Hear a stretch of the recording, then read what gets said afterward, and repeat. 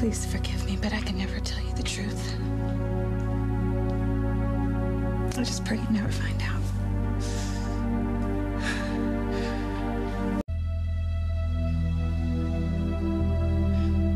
Maybe I'm just like my mother. Maybe I'm just another liar.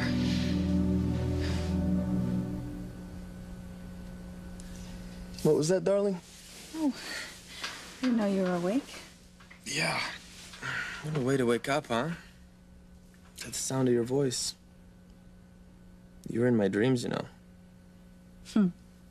You were in mine, too. Yeah? And you were laying here next to me, under the moonlight. We made love for hours. Well, that wasn't a dream. That was most of last night. Oh, yeah? Good morning. It's afternoon, babe.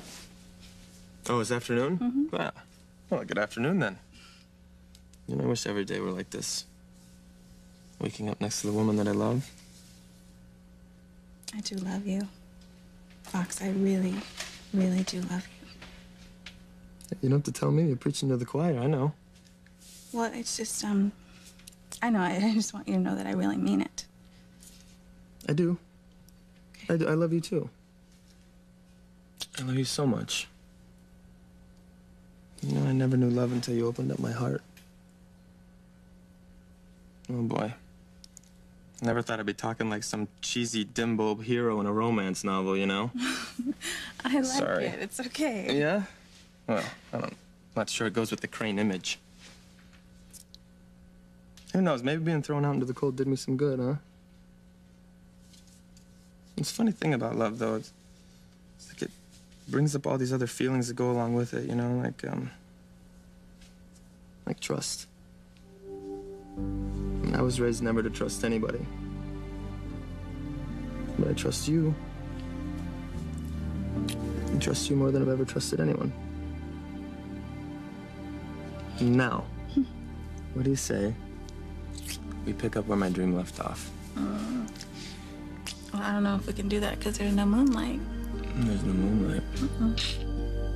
Well, maybe I can think of something that we can do until they turn the moonlight back on.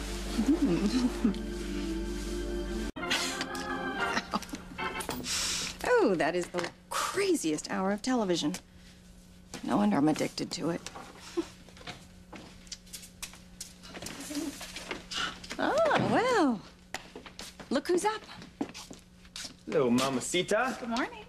Keep your fingers out of those. It'll ruin your appetite. And I'm making lunch. But I love candy. Wait a second. Did I just hear you say you're making lunch? You mean you ordered takeout, right? Oh, ye of little faith. Look what I discovered. Voila. Campbell's soup. You just open up a can and you have instant delicious soup. It's fabulous on a cold day like today. And now that you're up, I can get started on the sandwiches. Do you prefer chicken salad or BLT? I think there's some bacon left over from Sam's breakfast. Wait a minute. My mother, the former Mrs. Julian Crane, making sandwiches and soup? Let me ask you a question. Did you and Sam by any chance rent the Stepford Wives last night? Because there's no way that you're my mother. No, it's me. It's the new me. And I love it. Who knew this domestic stuff could be so much fun? Well, I don't know. I guess I never thought of housework as being fun, you know? No, it is. It is when you're doing it for somebody you love. I am finally part of Sam's life, and now that you're living here, Fox, maybe we can become a real family. I promise. I'm going to try to be a real mother to you if you'll give me the chance. Well, you know, hey, as long as I don't have to join the Cub Scouts or Little League or anything. Don't make fun. I really want to do all the things a normal mom does, if you'll let me. Okay, you know, as long as you're okay with starting from square one. Yeah, I can learn. I'm even watching Martha Stewart reruns. Today we learned how to plant our own asparagus bed. Asparagus? What, you don't even know how to make your own bed. Oh, please. No, Martha taught us that weeks ago. So, why don't you two get yourself some coffee? I'm going to put these away, and then I'll start on the sandwiches. And I will make you a bet. They're going to be better than what you had at boarding school. That's my mother? That's my mother. It's unbelievable. I never knew that side of her even existed. Well, she loves Sam. Yeah, she must. She seems happy. Guess love will do that to you, huh? Yeah. Love can make you do things that are completely alien to your own nature. Yeah, well, as long as you keep making me this happy, you can be an alien for all I care. Fox, I do love you.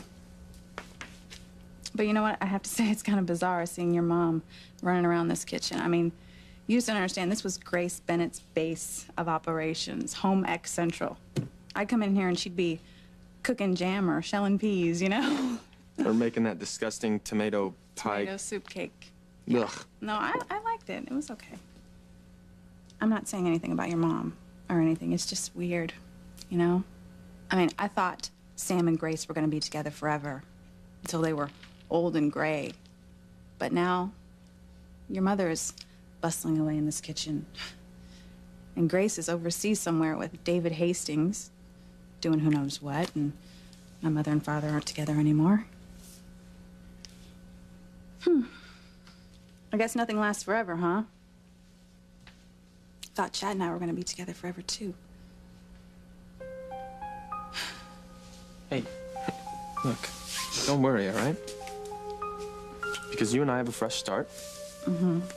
And we're gonna be together forever. Okay? There's nothing that's gonna come between us. I hope not. That was delicious. Yes, Mother, you won your bet.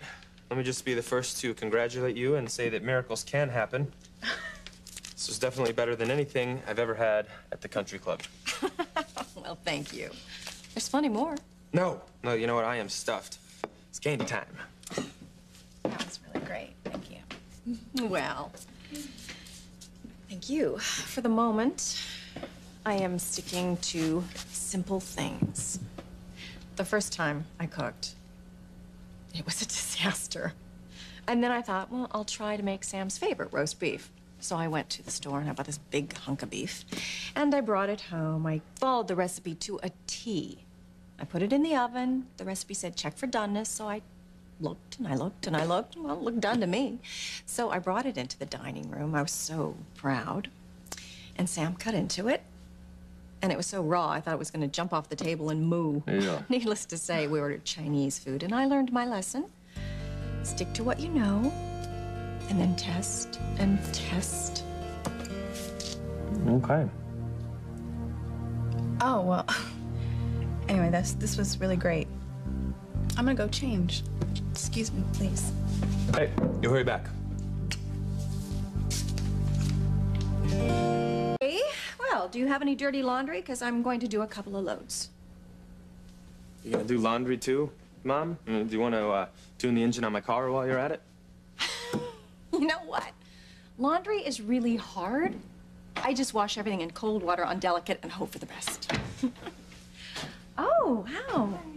Well, don't you look pretty? Oh, thank you. Well, I'm off to do laundry. Woman's work is never done. Don't you give me a bad time, Nicholas Foxworth Crane.